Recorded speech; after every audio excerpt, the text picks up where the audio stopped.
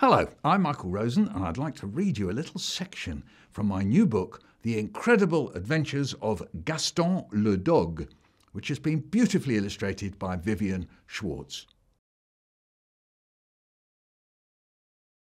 Now, Gaston Le Dog loves his home in the French countryside, but he longs to visit the seaside like he did when he was young.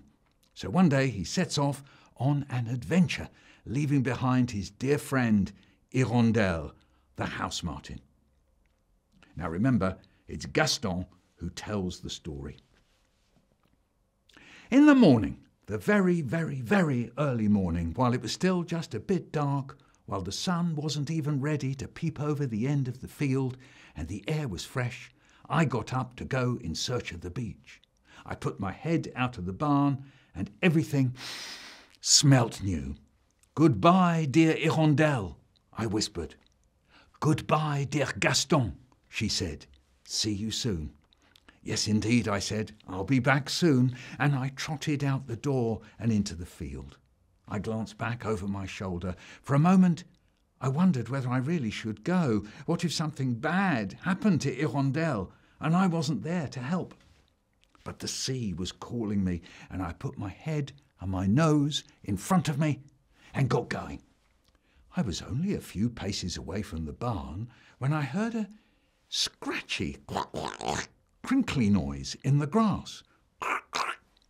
"Hey, Gaston," a voice said. "Is that you?" "It's me," I said. "Gaston Le Dog. Who's that?" "Me," said the voice in a snorty, snuffly sort of way. I looked down and I could see that it was Hérisson le Hedgehog. He snorted again. "Did you just burp?" I said. "No," said Hérisson. "Well, yes." "I thought so," I said. "It's okay, I don't mind." "Where are you going?" Hérisson asked. "You're not usually up at this time." "I'm going to the beach," I said. Hérisson snorted again. "Did you just burp again?" "No," he said. He sounded cross this time. "I did not. I snorted. It's what I do. I snort. But it was my way of saying, the beach, the beach. How do you think you're going to get to the beach? And what do you want to go there for anyway? Aren't you just fine where you are in your barn with your mates, Bat, the mice, Hirondelle? The beach is miles away, isn't it?" "Did your snorty noise mean all that?" I said. "Yep," said Hérisson. "Well," I said, "it's just something that I have to do. Call it hunting my dream. But hey, I can't hang about here talking to you or I'll never get going. I want to get to the beach and back today so I can get back to the barn and my dear friend Hirondelle." "The beach, you say?" said Hérisson. "La plage?" He said the word in a lovely, spongy sort of a way that made it sound all the more beautiful. La plage. It soothed me just to hear it. "Yes," I said. "I told you." "Well, won't you be a bit lonely?" Hérisson said. I paused for a moment. I hadn't thought about that. Here I was, whooshing off in a rush, and being lonely just hadn't crossed my mind. "I don't suppose so," I said. I don't know if I suppose so." "Well," said Hérisson, "I don't want to go on any kind of long journey, and I certainly don't want to go to some old beach full of sand. But if you thought you might get a bit lonely on the way, I wouldn't mind, giving you a bit of company, if you wanted, if you like." I looked at Hérisson. Hérisson looked at me.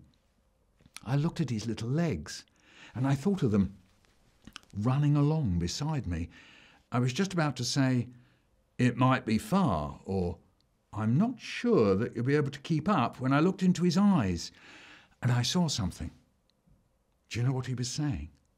He was actually begging me to take him with me. He couldn't say that he really, really wanted to come because mostly he just snuffled and snorted. But I could see it. "Do you know what?" I said. It would be great if you came to the beach with me. As we walk along, we can sing songs and look out for things. Are you good at looking out for things? Oh, I'm terrific.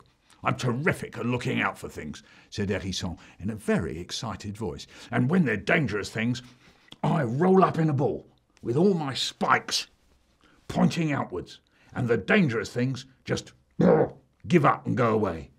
Oh, I said, that's very useful, because we might meet some dangerous things. If they're really dangerous, they might stop us from getting to the beach. Like what? Asked Hérisson. Hornets, I said straight away. Oh, yes, them, said Hérisson. Frelons. Don't worry, Gaston. I'll deal with them. I felt really very good when I heard that. I was glad that I'd thought that it was a good idea to bring Hérisson along with me. Or did he think that? Very well, Hérisson. Allons-y. Let's go. And Hérisson made his snuffly, snorty noise and got his little legs pumping away underneath him, patter, patter, patter, patter, patter. And off we went.